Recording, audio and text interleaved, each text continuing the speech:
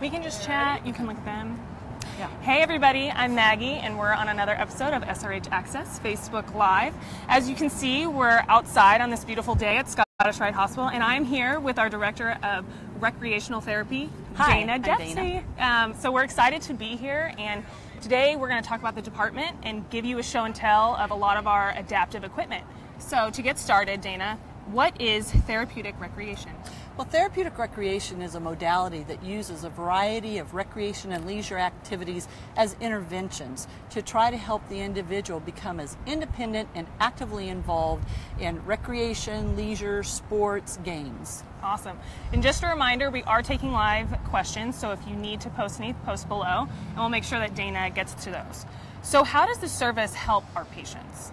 Well, basically, we help make sure that the children have the skills and the knowledge they need to be independently involved in activities when they're at home.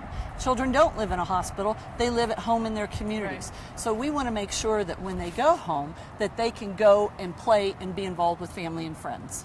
So I know a lot of this, you're training the child on how to use this equipment, but what is the involvement of parents? Because obviously they have to be a big help in this when they're going home, right? Absolutely. I've never seen a 10-year-old drive themselves to tennis lesson. Right. So essentially you have two audiences. You have the child and you have the parent. And what we want to make sure that we do is help the parent understand the importance of that child being involved in recreation and leisure activities. Help educate them about what's available in their community, whether it's inclusive or adapted programs that their child can be involved in. That's great. And I know at Scottish Rite Hospital we see a very variety of patient populations. We do. So in your time here, what is the most popular patient population that really utilizes this adaptive equipment? Well, it really is across the spectrum. We have a lot of children with spina bifida, a lot of children with cerebral palsy, of course a lot of orthopedic conditions, whether it's scoliosis or hip disorders or potentially missing a limb. So it really is a wide gamut of children. Awesome. And I know before we were talking about adaptive equipment, but a lot of people watching probably don't really know what that is. So could you kind of define adaptive equipment before we kind of go to the show and tell? Sure. Adaptive equipment really is a piece of equipment that's modified so that an individual with a limitation is able to participate. It kind of removes that limitation. It removes that barrier. So for example, some of the modified equipment or adapted equipment might be something, let's say, for golf, potentially, where it's a flat lie club or something to help them hold on to the club better. And so, or a device that might help them maneuver around the course. So really adapted equipment can be a wide category of things. I'll show you a little bit later just a simple card holder that's a piece of adaptive equipment, but I'm sure somebody invented that in their basement, you know, because need is the mother of invention. Definitely. And so people come up with these ideas of ways to modify things so that their children or they themselves can be involved in activities. That's so great. I know some of your staff is here today. Sure. So they're both recreational therapists. So can you give insight into what they do and how they help our patients? Well, both of them, Elena and Mackenzie, within our department there are three of us, myself and Elena and Mackenzie, and we cover the services for the hospital. So that may involve inpatients where we'll get an order from the physician, conduct our assessment, provide the interventions, you create your care plan. Okay, what are you going to do while the child's inpatient? And then provide the actual services, provide the games and activities and the interventions while they're here. The other thing that they do is they work with the patients and families down in the ambulatory care clinics. In that area, that's a lot of leisure education because the clinic visits are a short amount of time where the family may identify, I really want my child to be involved in an adapted sport or an activity, to be able to ride a bike with the family and friends. So we go down, do an evaluation. This too requires a physician order, but we go down and do an evaluation and be able to help the family identify what's available in their own hometown. Sometimes we're able to do that right away. sometimes it requires us to go back to our office, spend time on the computer and on the phone, making calls, looking for the communities, because we serve kids, as you know, not only now from around Texas, but really from around the world. Right. And so we're looking for resources and educating the family, following up with them to say, okay, let's say you live in McAllen, Texas. These are the activities based on what you've told us your child's interests are and what their abilities are. These are activities that match up well for their ability and for their interest, so that they can be engaged. And that's what's so cool, is that it's a very, it's this whole child approach that we're always talking about. Absolutely. But I mean, you're really trying to look at what the child needs and what their interests are and, make that happen. Sure. That's the one thing that I love about working here at Scottish Rite. Yeah. And that is, we really do look at the whole child. Right. So that we understand that children, they're engaged in play. They want to be involved in school and activities. That is so much of what we do growing up. And if that child has to sit on the sidelines for whatever reason, they're not going to develop the same skills as the child, regardless of whether they have a chronic health care condition or not, but they wouldn't necessarily develop the same skills as that child actively engaged. Right. You think about it, how often children don't learn how to communicate, or children do learn how to communicate through their games and activities. Who's going to be the leader and follow the leader, who's going to be the coach, who's going to be the rule follower, and who's going to try to slide it. So you really take a look at how they play and watch them grow.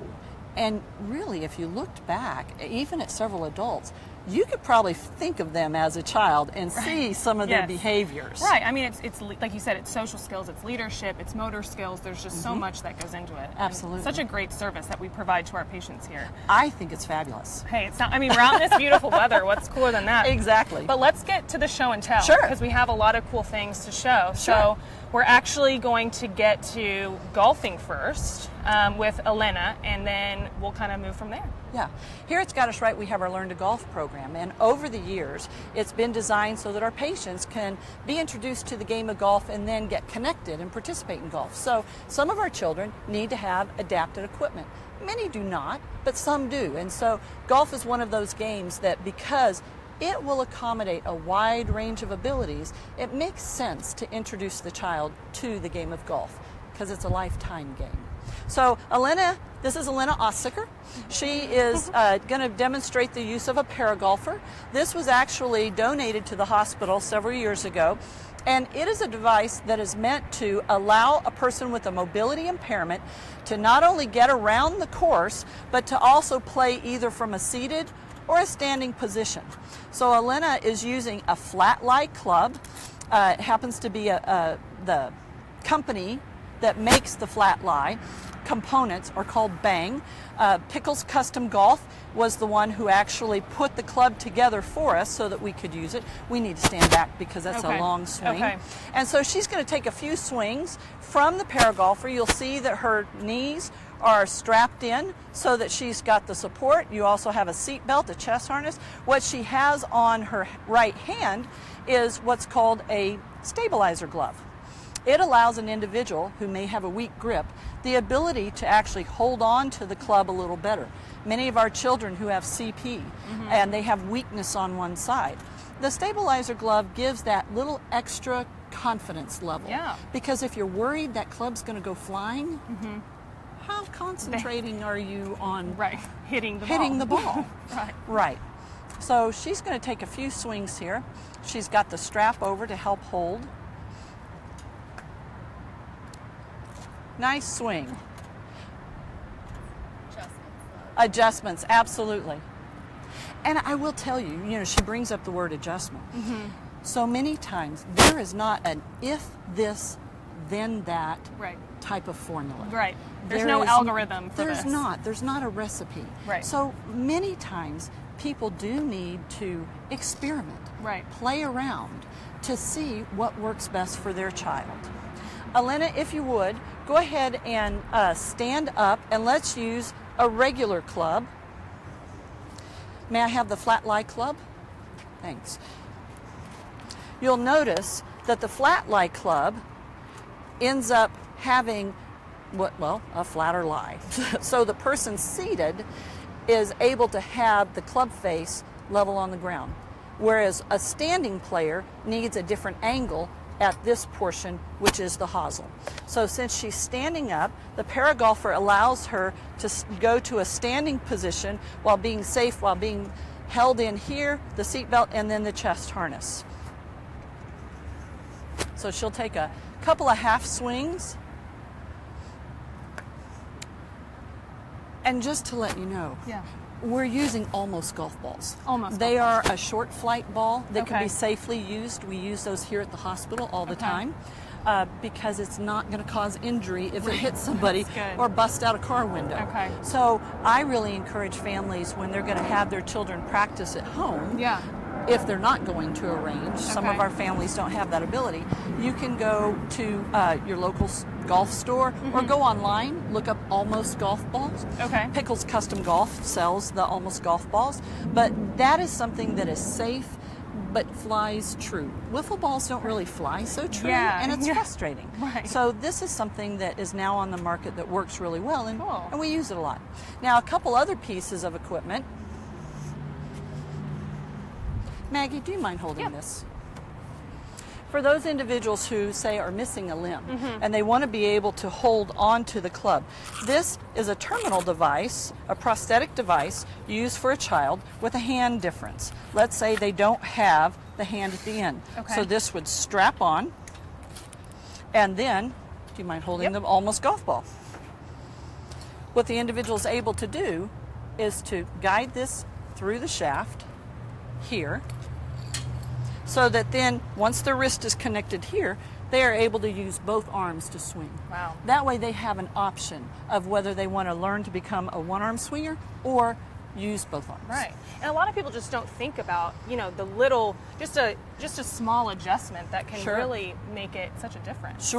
This is a good example of a putter that has a swivel head to it. So you could play from a standing position, a seated position, right or left-handed, and many of our kids, they like to do a hockey grip, kind of a split grip, something like this, from seated to putt.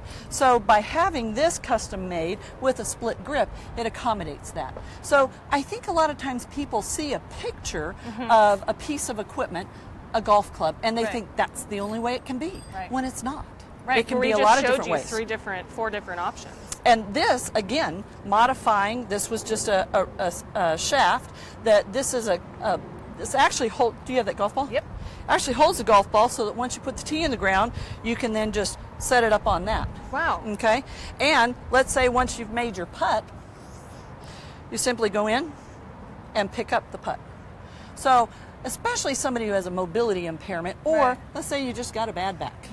You know, it allows you to be able to not have to do as much bending. So there are different pieces of equipment out on the market that could be used, whether it's made, again, Pickles Custom Golf did that for me, or this comes off the market, you know, similar type of thing. You could just add the ball retriever at the end. So those are some examples of some things that are used for golf. So what's next? Let's go to tennis, right? Yes. Now, the grip aid, or the stabilizer glove that we use, can also be used for not only golf, but could be used for other sports or other activities. Mackenzie, this is Mackenzie Summers. She is showing, she is our tennis model here. So notice how the strap helps to hold on and help hold the grip for the tennis racket. You know, you could really use that for so many different activities, anything that you have to hold a grip. Also, Mackenzie, do you mind showing some of the different foam balls? We have different types of tennis balls. There are foam tennis balls so that they fly slower. A nice bounce, but then you also have a foam ball that has bells in it. And what's the bell? What does that do for? Well, for those who have low vision. They're able to also track in sound. Out here on the court with all the extra noise, it would be a little difficult. But that is something that you can train to learn to hear the bell. Awesome. And then you also have other tennis balls. The one in her right hand is a no pressure ball. Again, it's just a slower ball so that people who are new to the sport, it's a good thing I know. I attempted to catch and didn't make it. I'm glad that was off camera. And then just a rig, don't throw that one to me. I don't know that I'll catch it.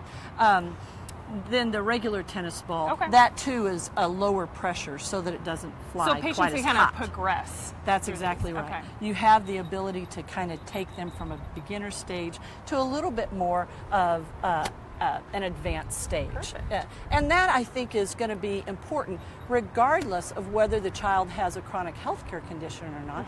We all are slow somewhat to learn. Right. You know, so you're able to do some progression. Now, we also have, not everybody's outside or playing sport types of activities. So just something, an adapted piece of equipment, just something as simple as this strip of wood that can be set up. And then you have the cards. Oh, look, full house. There you go. A winning hand. Yeah. So that will allow somebody, if they have limited use of one hand, one side, to be able to set up the cards, be able to play.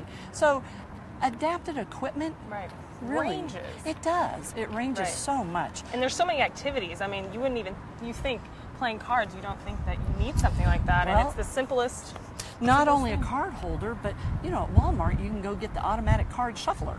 So you put, you know, you split the deck in half, you put it in, push the button, and it just shuffles it. And it's done. It works great. That's awesome. So that's another example of some adapted equipment. And I think, you know, for our last show and tell, we're talking about this equipment. Yeah. Why don't you give us a little background? Well, the hospital, we registered to be a demonstration site for AMBUCs, American Business Clubs. And that organization is kind of like a Rotary or a Lions Club. You've got people that join it, they're volunteers, and they do fundraisers to be able to provide adapted cycles for children and adults that have disabilities. Okay. So they do require a therapist to do an evaluation. And so we are able to do an evaluation on the child. There are different models, such as this one over here to your left is one of the Pro Series models. This is a foot-powered cycle. They also have hand and foot-powered cycles. And the two types of cycles that Mackenzie and Elena are going to demonstrate are hand cycles. They're two different styles. But the intention is that once we do an evaluation, we can help the family connect with an AMBUCS chapter in their area that will help provide some financial support, if needed, to go ahead and have the child get a cycle. And so when you say hand cycle or foot cycle, that means that hand cycle, they're moving. That's correct. Their upper body. That's correct. Okay. With it's how it's propelled. Okay. In a traditional bicycle, you use your legs to pedal. Right.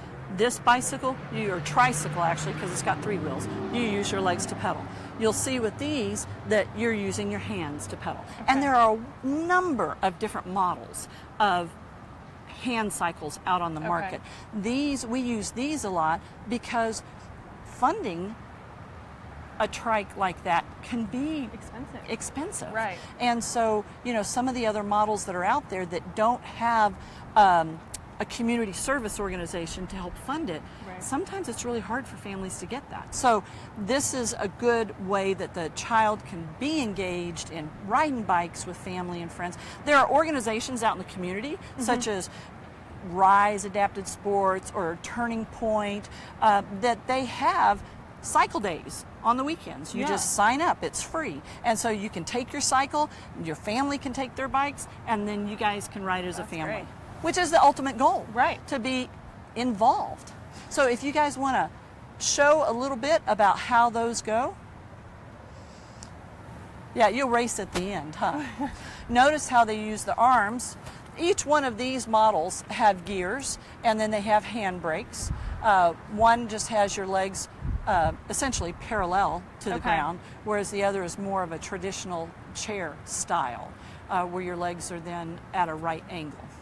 But they can be adjusted and customized to a certain degree on the size of the child. So then a patient of ours that comes in for service, and then we fit them for this. Like we handle that aspect. That's correct. Okay. We have a few of these models here at the hospital, and so we would actually have the child based on measurements, based on what abilities and what limitations they may have, then we do an evaluation to make sure that they can successfully manage the cycle. Okay. If that's the case and you go, oh, that's the right one for you, and the child is so excited about it, then we help fill out the paperwork. Okay. We provide that to the chapter, and then the chapter and the parent get together so that they can then obtain the bike. In fact, at the end of this month, the Mesquite chapter of AMBUCS, they're going to be doing a large bike giveaway for many of the kids that are going to be receiving them. Many of them are our patients. Many of them aren't our patients that other therapists connected to the chapter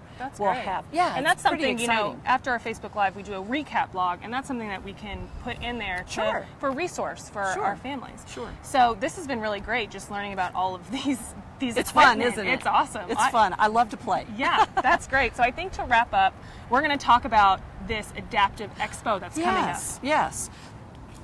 In fact, the flyer, the Adapted Sports Expo will be happening on October 28th out at University of Texas at Arlington, UTA. Okay.